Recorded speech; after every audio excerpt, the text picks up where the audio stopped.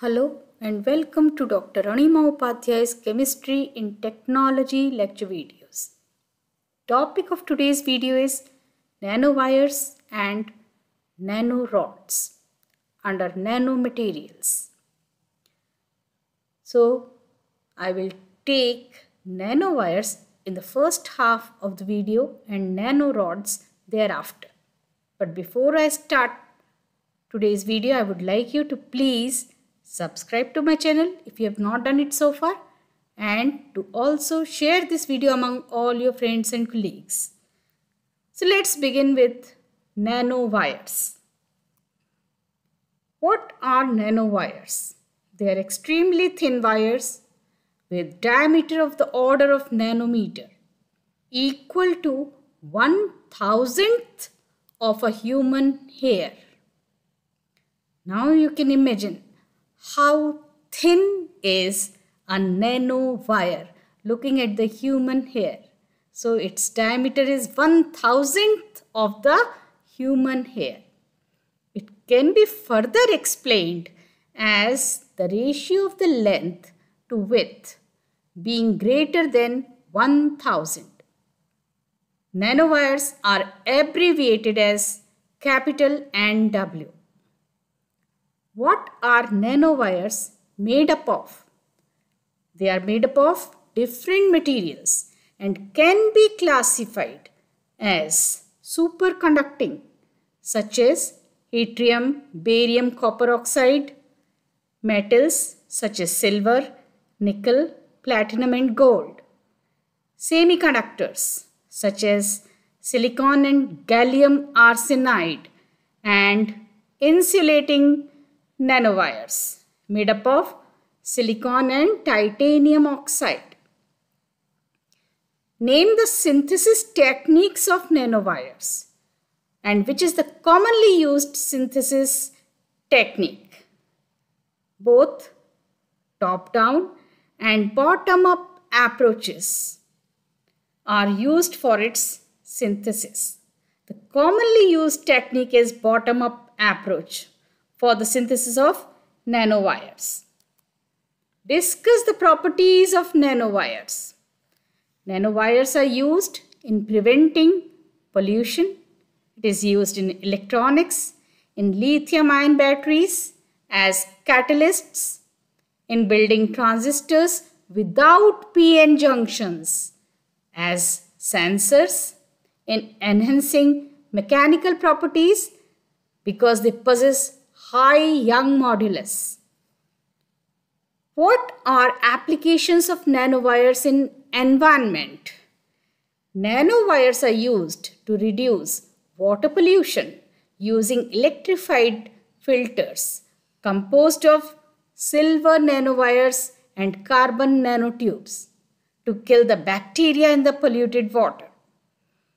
Nanowire mats are capable of absorbing oil spills and other organic solvents. The silver chloride nanowires incorporated with gold nanoparticles can create visible light catalysis that can decompose organic molecules present in polluted water. Silver chloride nanowires with platinum and palladium can catalyze the splitting of water into hydrogen in presence of sunlight. Silver chloride nanowires are also used as transparent conductive electrodes in solar cells and other optoelectronic devices. What are the applications of nanowires in electronics? They find innumerable applications in the electronics industry, such as electrodes, which enables flexible and thinner flat panel displays. They are used in constructing transistors without p-n junctions. The nanowires made up of iron and nickel alloys are used to create dense memory devices, and the data can be read by a stationary sensor. This method is called race track memory. Nanowires made up of zinc oxide can be used as sensors for the detection of elements in chemical vapors. Polymer embedded silver nanowires make flexible and damage-proof conducting nanowires. They are used in constructing quantum dots, in logic gates by creating p-n junctions by crossing a p-type nanowire over an n-type nanowire. What is the significance of nanowires in biology? They are used in biodetection of pathogens, as biomarkers, in DNA and drug discovery, in identification and accurate measurements of biological and chemical species. They are used in vivo applications, that is, within the living cells as sensors. Do the nanowires and carbon nanotubes look alike? Nanowires are cylindrical, very similar to carbon nanotubes. They have lengths in the range of a few micrometers to centimeters, while their diameters are in the nanometer range. State the types of nanowires on the basis of conductivity. So, on the basis of conductivity, they can be superconducting nanowires, metallic nanowires, semiconducting nanowires, and insulating nanowires. And the examples are stated here. You can go through it. Give some examples of nanowires. So you can give the examples that I have quoted under the types of nanowires.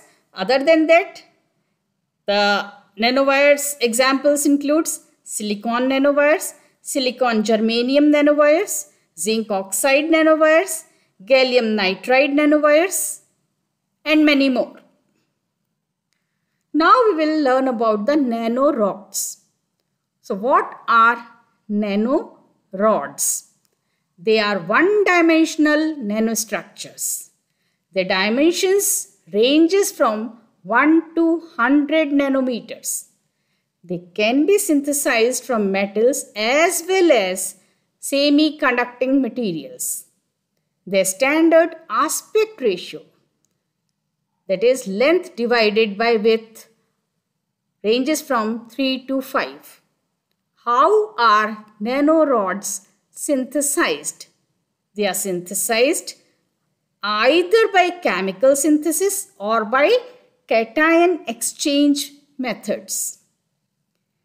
State important characteristics of nanorods.